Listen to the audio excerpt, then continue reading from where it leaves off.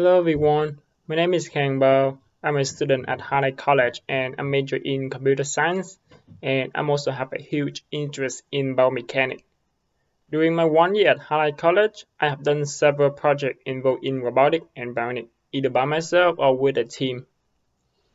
During my summer quarter 2019, I was building the first exoskeleton arm, inspired by Iron Man movie theme, with two fantastic members, Luke and Felix. This wing quarter, I'm working on a bionic project which is designing and building a low-cost modular power exoskeleton arm, Kbionic Arm Mark III. It has so much improvement over the first two bionic arm projects, Mark I and Mark II, just as it has much more potential and capability for further development and testing.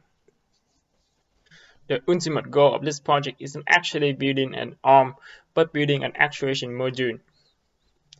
After multiple testing, analyzing, upgrading, if the module working, I can integrate it throughout the future exoskeleton suit without the need to design every single joint for the suit. Here is some comparison to the first bionic arm project. This comparison is also a way to show the potential and capability of the arm. That way, more efficient, easy to put on, faster to assembly, handle more load, have more power, up to 200 watts. Has more cavity and empty space for upgrade. Easier to control and more responsive.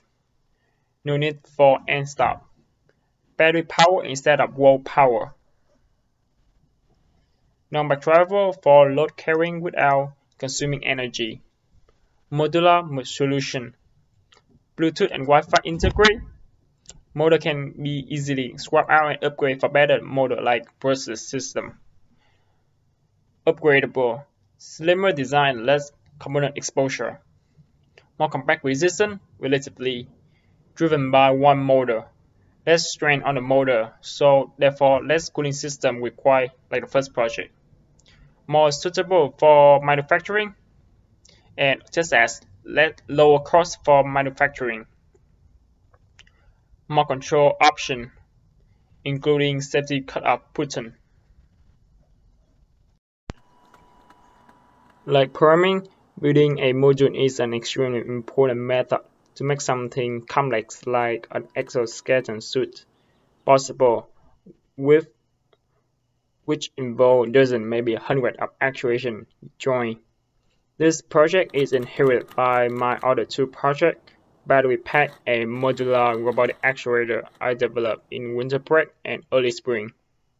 Here's some testing and footage of the Kbionic Arm.